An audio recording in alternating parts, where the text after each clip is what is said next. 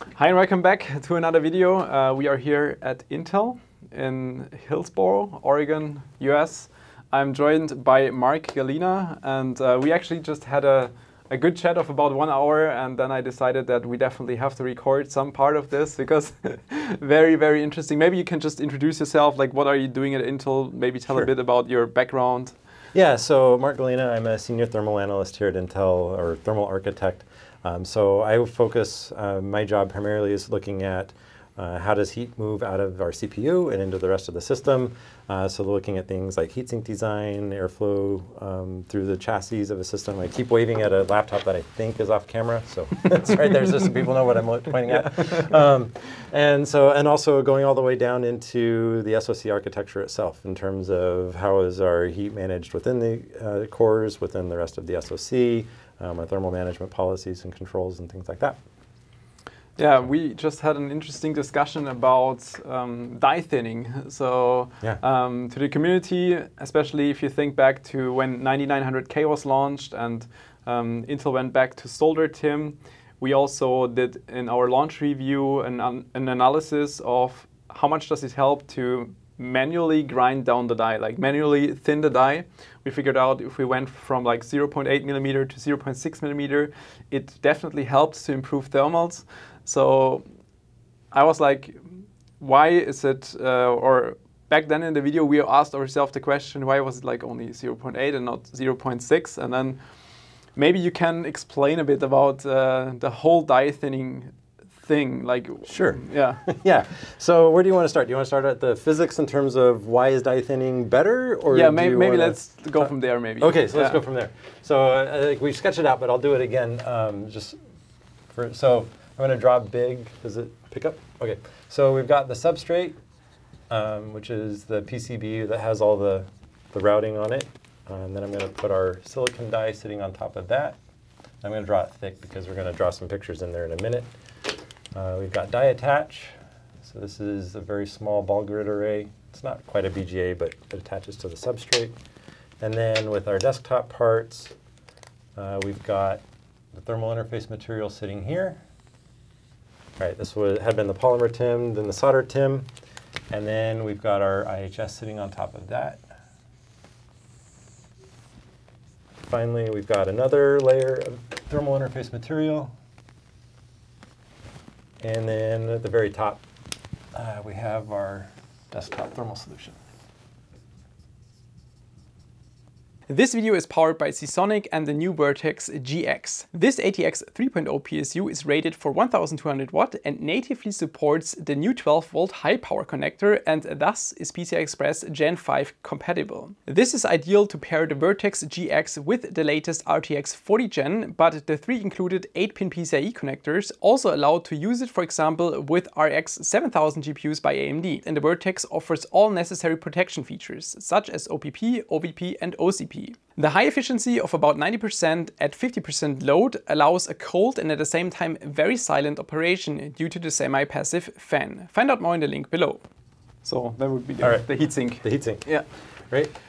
Okay, so now just to orient everybody, the transistors where all of the heat is being generated is on this surface of the die. And so what happens, and I drew it showing across the entire surface of the die, right? But really, if you look at our die, it has distinct cores that generate different amounts of heat compared to the other areas in the die, right? So really what I'm going to do for this discussion is I'm going to make this area be a lot smaller, right? So let's say we've got our core sitting in just this portion of the die. Now, when the heat is generated, right, when you're running the CPU, the heat needs to conduct up to the top surface of the die, through that first level of thermal interface material into the IHS, through the second thermal interface material, and then into the heatsink. So heat transfer is always just driven by our temperature delta, right? So we've got our junction temperature here, and then there's going to be another temperature there, and continue onward, right? So we always go from hot temperature to cold temperature, and heat likes to go everywhere. So there's gradients all over the place. So what happens is we've got lower temperatures as you go across the die. So the heat's going to go in these directions as well. And so like a heat transfer to X and Y? Yeah, right. It goes in 3 dimensions, yeah. right? And so this is conduction. This is pretty straightforward, right? So when I was mentioning the temperature gradient that drives the heat transfer, there's a few parameters that come into play, right? One is the length. So how far does this go, right? I'll draw it here for the length. Then the area, meaning how much or what area is the heat transferring through. And then finally the thermal conductivity of the material. So I'm going to write it in terms of the thermal resistance as a function of L over K. Right? K is our thermal conductivity. So when we talk about thermal conductivity, that's how readily can a material transfer heat, right? And so if we look at our silicon, this is about, I was saying 190 watts per meter Kelvin. Our copper, even though this looks looks like aluminum. It looks like aluminum. It's actually nickel. So what we do is, copper is what the actual heatsink is. So if you scratch through that layer, you'll find shiny copper underneath. We put nickel on it so it doesn't oxidize, right? Makes sense, yeah. So if you touch it, right, if you touch a shiny copper penny or something like that, it oxidizes pretty quickly. We don't want these to oxidize, so we put nickel on them. It's not aluminum. So copper is 390 watts per meter Kelvin. And then our thermal interface materials are much, much lower than that, right? So earlier we were talking about if we put liquid metal on here, it would be about 36 watts per meter Kelvin. Now, the nice thing about the thermal interface materials is these are really, really thin. But you still have not only the material conductivity itself, but the contact interface resistance between them, right? So what we try to do is we try to balance how long is this conduction length from this point to these points up here, right? So we're trying to balance the heat or the temperature gradient across the whole thing. So depending on the size of the core, and if we really want to get into it, the areas within the core that are generating the most heat, we're trying to balance what is the thickness of this die relative to the thermal interface resistance or the conductivity between this first layer of thermal interface material and the IHS, as well as that second layer, right? And so when we started looking at it, there is an optimum based on the size of the core and the lithography node that we're on, and trying to move this die thickness down, right? So as we go thinner and thinner, we start improving or reducing the thermal interface resistance just to the top surface, right? But if you go too thin, then the conduction pads like the heat spreading within the silicon will gets constricted, yeah, right? So there's that sweet spot. If I remember right, it's been a while since I've ran that, but it was somewhere around 200 to 300 microns is where the trade-off was. Where below about 200, we started seeing an increase in resistance for the particular design I was doing some evaluations on. And you're probably going to ask next, well, why aren't you down there, right? Yeah, I mean, like current CPUs, current Intel are at about 600 micrometers. So 0.6 millimeters, AMD is on 0.8 right now for the desktop CPUs, and previously, like on Ivy Bridge, we saw 0.4. Yeah. Yeah. And so the reason why there's more than just the thermals that come into play, and that is it takes a bit in order to build all of these. And so we have to balance off what is our manufacturing equipment capability, how fast can we bring those tools online. Not only that, but as you handle these different die thicknesses through all parts of the manufacturing process, you don't want to break the die because that's costly, right? Yeah, you just have to throw it away. So we're balancing more constraints than just thermals when we're figuring out what is the optimum thickness, right? There's a lot of other parameters that come into play. Yeah, you said that the thinning happens after everything is already done. So the entire wafer is pretty much ready to go. Yeah. And so it's the last step, and it's also... Yeah, it's one of the last steps. So if you mess it up, like you've just scrapped a lot of work that was done before the die is ready to ship. And if we think about how many chips you make per day, it's also adding to the manufacturing duration of the entire part. Yeah, so just in terms of volume, right? You have to, not only do you want to make sure that you can do this well, but you need to do this well many, many, many times a day. And we were trying to figure out how many die we ship a day, and like it's not a number that I could find readily external, and we were trying to come up with it. The numbers are big. I'll let you figure it out. Several 100,000 pieces a day. So I mean, we did a rough estimation of the entire revenue of Intel, and then maybe the average CPU price, and then you can make an estimate of how many CPUs they're making per day, which is completely mind-blowing. And then obviously I can understand that, just the time it adds and also the capability like of manufacturing. You said you might have to like create a separate building just for this process. Yeah. So just in terms of the number of units and the volume of material that we would need to source. And so for 9900K, going back to that CPU, you said that there was like a trade-off because it was the first CPU that went back to soldered him, and you couldn't do the die thinning at the same time. Yeah, it's been a few years, so I'm trying to remember all the right details. So let's just be clear on that. But doing too many changes at once starts adding additional risk. Right, and so this is one of the things that we were talking about earlier as well in terms of like Intel, we're very, very serious about our reliability and the quality of our parts. And so when we make changes, we want to make sure that it lasts for the entire life of the part, which means there's a huge amount of data collection that's done before we ever launch the part, right? So some changes that we already have data collection and characterization already done, like those we can usually do faster, but then lots of changes simultaneously require more data collection. And when you're looking at, okay, the part needs to launch on this date, right, in order to meet all of the commercial things that we need, right? Like if you don't have time to collect all of that reliability data, then sometimes you'll push it out to the next generation as well. So, and it will also depend on the exact CPU, what the optimum of the die thickness is, right? So yeah, for sure. So you have to reevaluate this every single time. Yeah. So if we change the area of the core or change some of the features within the core itself, that would shift things. Now, like if you say, okay, and if you go from, say, a 9th generation to a 10th generation or 10th to 11th generation, would you see a huge difference? Probably not. But over the years and over the generations, like probably if you skip 2 or 3 process nodes, then you'd notice that, that optimum has changed quite a bit just due to the underlying lithography and the features that go into the core. One more thing I was personally also wondering about was the risk that might be involved with using solder TIM over polymer TIM, because you basically form a solid connection between the IHS and the chip, and then there were articles that were referring to cracks inside the material over time. And so that is one of the failure areas that we study a lot. That's outside of my area of expertise for sure. Like as I mentioned earlier, like we've got teams of material scientists that are working on that.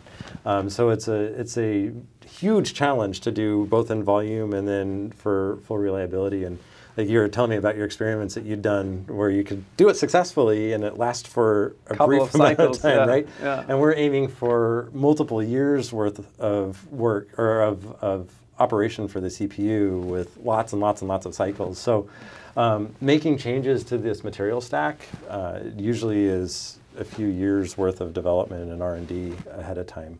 Yeah, because that's what I was wondering about. So if you make a CPU like the 9900K with solder TIM, and you're looking maybe like 5 years into the future after thousands or 10,000s of temperature cycles, you would have to simulate that, right? So you would have to... not only simulate, well, so simulations only get you so far. Yeah, but what about the real time, right? Like it's a bit different. So that's part of where the data collection comes into play and why I said it takes so long.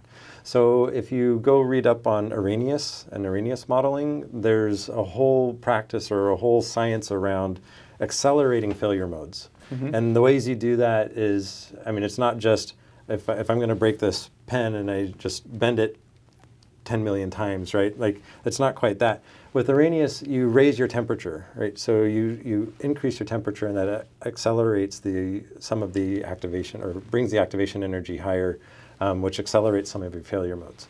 So not the game, but the strategy is to pick a right set of experiments where, I still need to go through tens of thousands of cycles, but I pick the parameters in that experiment in terms of what temperature do I run things at, and what are the exact beginning and end points for that in order to say, okay, I don't want to have to sit here and wait 5 years before I can say if this part's going to be good or not, right? Yeah. I want to do that data collection in a manageable time frame, which still even like on a calendar basis is a lengthy investment for us.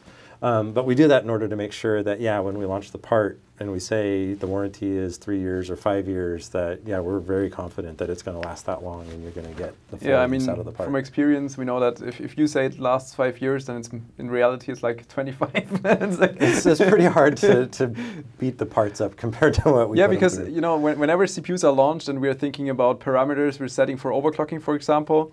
And then people are always afraid, yeah, maybe this voltage is too high or like this temperature is too high or whatever. But like retrospectively, if we look at CPUs that are like 15 years old, they are still running fine these days. So it seems to be very, very difficult. Well, yeah, so I mean, you have to be careful there because the failure modes do get accelerated by both voltage and temperature. Yeah, absolutely. Right, and it's not linear. But even then, even then, it seems to be that they can take much more than what people usually think.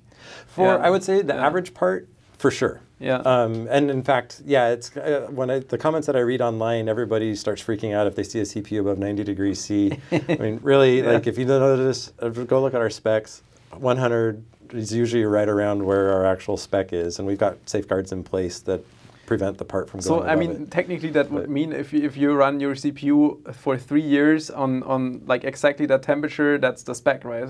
Not quite. So, like, I guess if you had your CPU operating some workload nonstop, let's say you loop Cinebench right, for 3 years, I honestly don't know what would happen.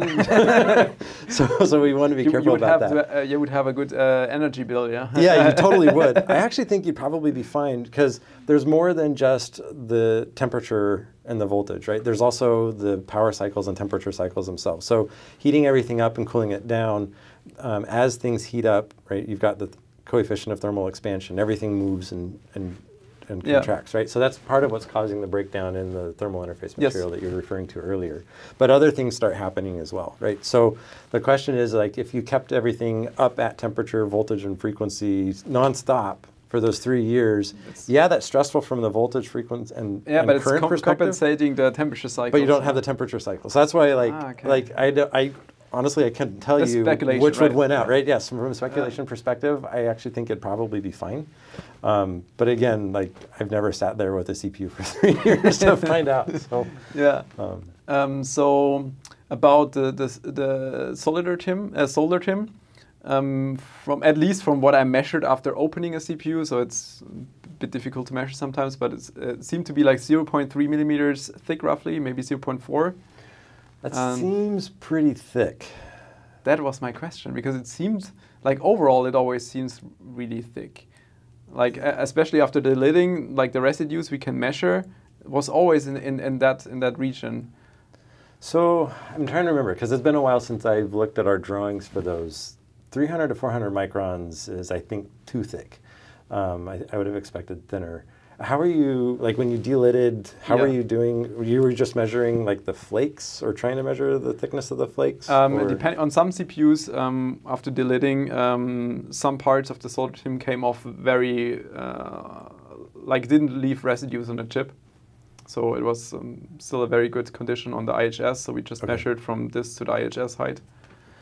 So I don't because to me, because of the conductivity, indium is like 78, something like that. Yeah. It seemed like that's more like a barrier than a conductor. Yeah. So that was my question. Like, am I just measuring wrong after the delidding, because we are using shear force, right? Right. To put off the IHS, and this can also change material thickness slightly. That sounds too thick. Sounds too thick. But I mean, I'd have to pull up some drawings, but I can't do that on camera. So good. That sounds too thick.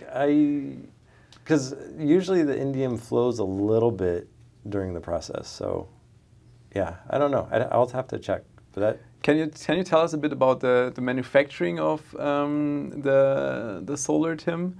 Like, the silicon has to be prepared in a specific way, like, so for the because indium doesn't stick to silicon directly, right? So are you asking, like, what are the steps that are done in order to get it to stick? Yeah. So I can't go into the details directly, right? But yeah, there is a surface treatment that is done on the silicon, right? So when we're talking about die thinning, that's one of the other things that we have to worry about, right? Is not only do I thin the die and then just drop the IHS on, but now I have to thin the die.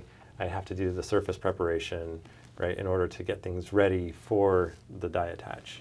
So there are additional steps there after the die thinning before you can get the solder TIM on. But you cannot on camera tell us. I can't talk about those on camera. Makes sense. Yeah. Talking about the die thinning, I mentioned that we manually did that after we thought like 0.8 is too much, and we grinded it down to 0.6.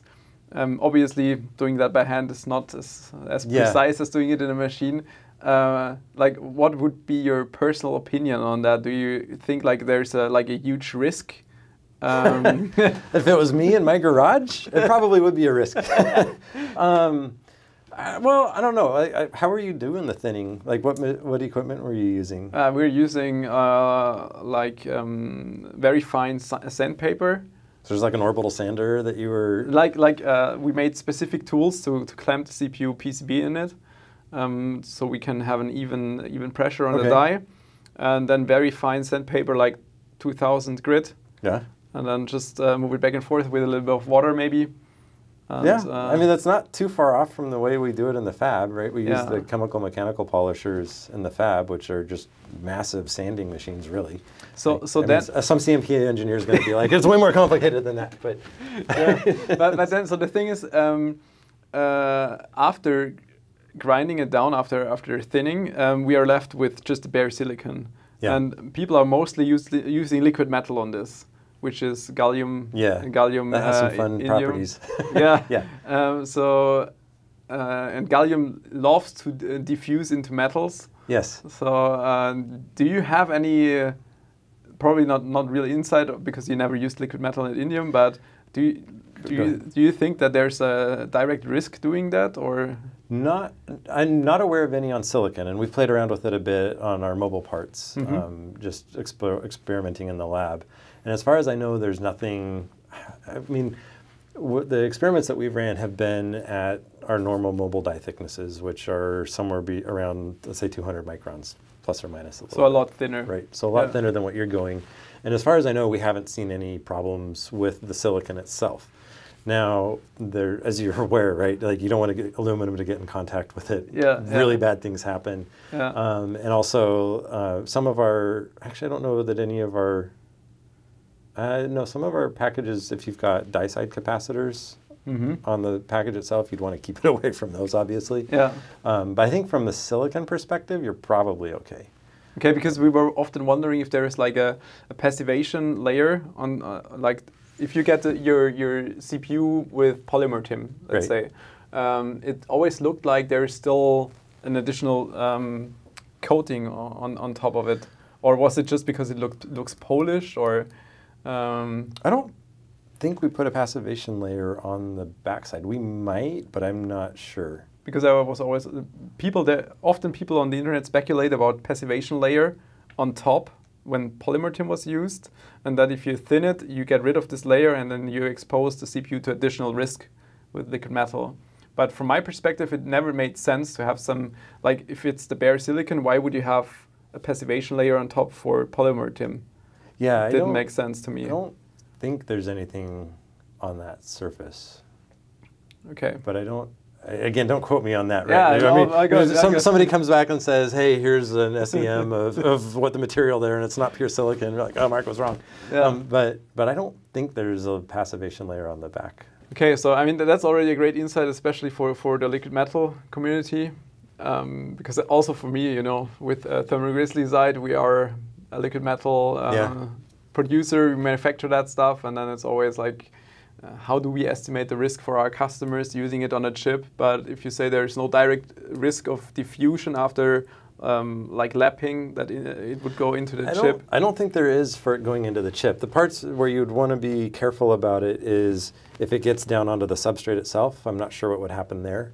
This is some of the things that we've been wondering about, and like we'd like to start studying it, but we don't have a whole lot in there, right? In terms of what happens if the liquid metal sits on the solder mask that sits on top of the substrate, right?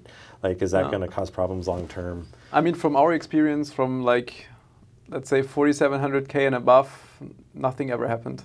All right, so even after a long time, just talking about the CPUs, we did not see any change to the surface on there? Yeah, so like the areas that to look out for would be, there is an epoxy fillet that sits around here on the edge of the die, right? I don't know what that would do if it stays in contact with the liquid metal. If you've been doing it since the 4th generation, then nothing's ever happened, then you're probably good there. Yeah. And then obviously you don't want to get it into the die attach area. So yeah, I think in terms of the silicon itself, I'm not aware of anything, and I can check afterwards. I can ask the team that's been looking into it more if there's anything they're aware of, and send you a note. So. Yeah, so that was a quick discussion with Mark regarding die thinning, especially for people wondering like why is Intel not going for the thinnest die possible. Conclusion, I would say, is that it depends on the specific CPU, what kind of architecture it's using, how the die layout is, how you lay out the die. The die floor plan, yep. Yeah, and then you always try to keep it as thin as possible, but at the same time you also have to think about manufacturing, right? Yeah. So sometimes even if you would love, as an engineer, you would love to have it thinner, but doesn't always work out. Yeah, exactly, right? There's the mathematical optimum, and then there's the practical optimum of what can we actually build in the time frame we need to be building the parts. So those two are always at tension. Yeah. All right. Mark, thank you very much. You're welcome. It was a nice chat, and thanks for joining in. See you next time. Bye-bye. Bye.